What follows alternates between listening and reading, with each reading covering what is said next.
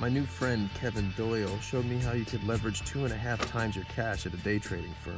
The CEO was just indicted. But not for the big fat defense contract he bribed his way into. That's still on. Should be announced next week. At the end of the week, my brokerage account contained over $2 million.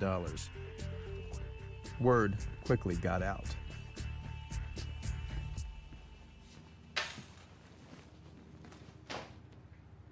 You have 19 messages. 4 job offers, my bank raising my line of credit, a reporter from the New York Post. Really call me back, Mr. Mora. No one makes money that fast. This article's gonna get written with or without you. And finally, Kevin Doyle trying to sound casual.